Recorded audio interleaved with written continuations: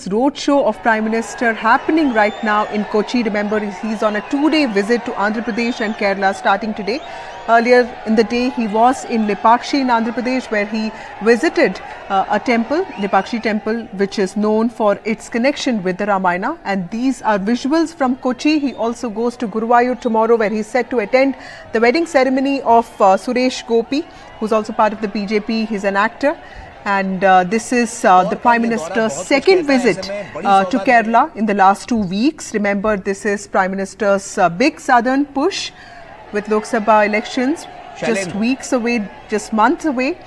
This is the BJP's way of telling the south of India that it is equally serious about southern states as it is about the north of India. तो ऐसे में आप देख सकते हैं कि और भव्य रोड शो और किस तरह से लोग जोरदार स्वागत करते हुए नजर आ रहे हैं प्रधानमंत्री नरेंद्र मोदी का।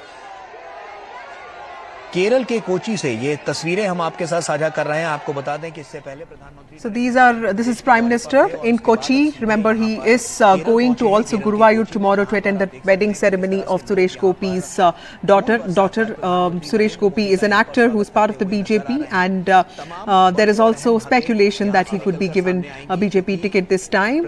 Narendra Modi's second visit to Kerala in the last 2 weeks. Remember, he was in Thrissur a week ago, where he attended a huge rally of women and talked about his welfare schemes for women voters. My colleague Pratibha Raman joins us. Pratibha, tell us about the significance of today's visit of the Prime Minister to Kochi. What are the programs that he has lined up?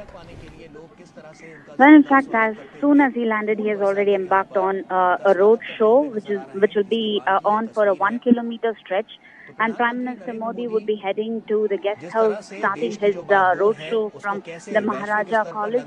And this roadshow is also extremely significant because the BJP has been trying to make its headway in the southern states and start with and tomorrow he is headed to the Guruvayur temple. Of course, we know how Prime Minister Modi has been visiting temples. In fact, today was the day where he was at the Lipakshi temple in Andhra Pradesh. And tomorrow he will be headed to the Guruvayur temple in Thrissur district, which is one of the prominent Lok Sabha constituencies as far as Kerala is concerned and the BJP is concerned, because Suresh Gopi is one of the actor politicians who is shouting to be the potential candidate for the Thrissur constituency for the BJP. And remember, in 2019, it was Suresh Gopi who secured around 28.2% vote share to constituency. So the BJP is trying to cash in on this particular aspect, and they've been eyeing 2 other constituencies, which is the Pathanamthitta, the hotbed of the Sabrimala issue, as well as the Thiruvananthapuram. And keeping all of this in mind, PM Modi as well as the BJP are looking at a bottom-up approach, starting from the southern state of Kerala, and trying to see whether this southern connect would actually boost the BJP's morale as well. And tomorrow, holding a meeting with the booth-level workers. So this is definitely seen as an attempt to strengthen the cadre, starting with Kerala. Right. Pratibha, you know, Christian vote is also very significant here, and the Prime Minister is in Kochi today. He's going to be in Thrissur tomorrow. And just a few days, at least, you know, we saw during Christmas that he did meet a group of Christian clergy and, you know, church leaders. So clearly there is an outreach on that front. But while last time the rally's importance was the political messaging, because he did attend a huge rally with women supporters, today it's going to be a lot about development, because he's going to talk about the shipping yard and, of course, development facilities, the repair yard that the centre is investing in. So clearly this is also a message of development that he wants to send out to the voters of Kerala. And in fact, what I really noticed the entire day was the political messaging in terms of the kind of Modi's guarantees that have been provided. That has been one of the poll campaigns that have been used, especially in Kerala, and as far as the Southern Connection is concerned with respect to the 2024 election. And secondly, yes, Christian voters do play a significant role in Kerala, because they form at least around 18% of the total population. So in the first visit, we saw Prime Minister Modi making an attempt or reaching out to the women voters. And this time he has been significantly trying to make an attempt to reach the Christian voters. And even Suresh Gopi for the daughter's wedding had recently gifted a crown to one of the churches as well. So this is also some of the moves that have been made by the BJP's potential candidates as well as the Prime Minister, trying to see if they could lure all the voters together and encompass them to ensure that the BJP would secure its vote bank for the Lok Sabha election.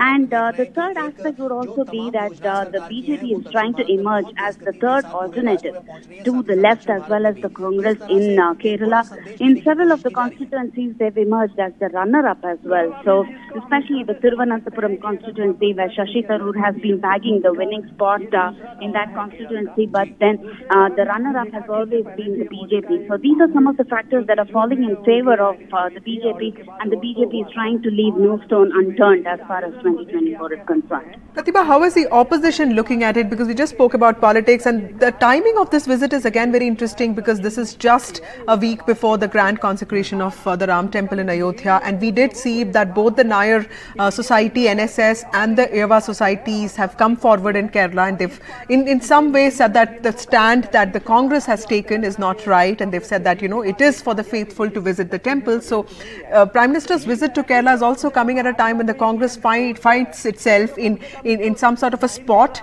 in Kerala. At least the Chief Minister has finished his yatra, but clearly, do you see that the BJP sees the timing as of advantage to its politics? Well, in fact, this Ram Mandir inauguration has definitely been one of the most defining moments for the BJP ahead of the Lok Sabha election, and they are trying to stand on this because there's only 6 days left to the Ram Mandir inauguration, and we are already seeing Prime Minister Modi visiting the temples, one in Nashik, and the second one today we saw him enter the temple of Veerabhadra in Lepakshi in Andhra Pradesh. These are some of the places that hold a great amount of significance as far as the epic of Ramayana is concerned.